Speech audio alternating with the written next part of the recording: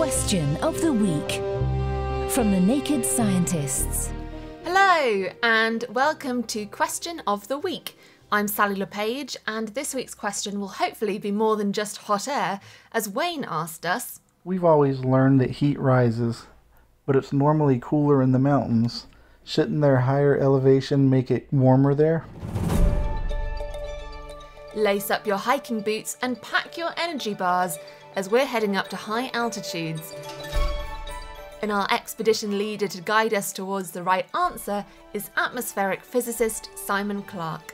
Hot air rises because it's warmer than surrounding air, yet under the same atmospheric pressure. Air pressure and temperature are connected via some rules that describe how all gases behave.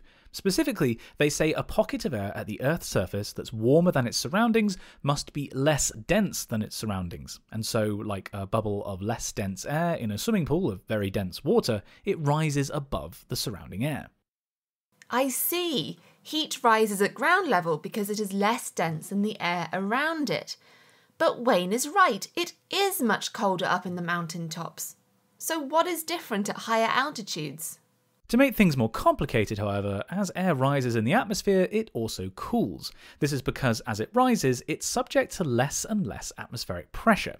Atmospheric pressure is just the weight of air above pushing down on you, and so the higher you go in the atmosphere, the less pressure you experience. And what effect does there being less pressure pushing down on me, pushing down on you, have on hot air?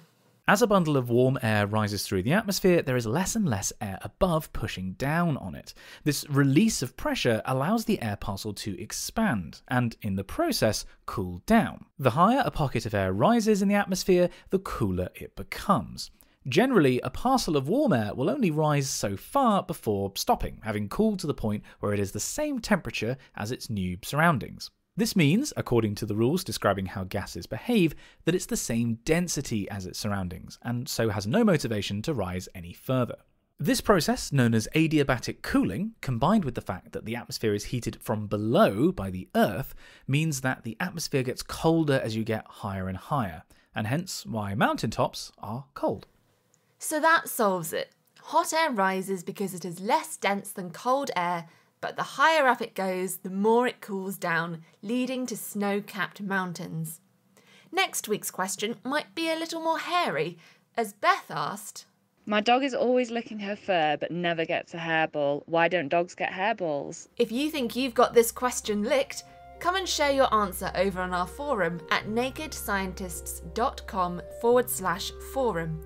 Or if you'd like to ask a question of your own, email chris@nakedscientists.com.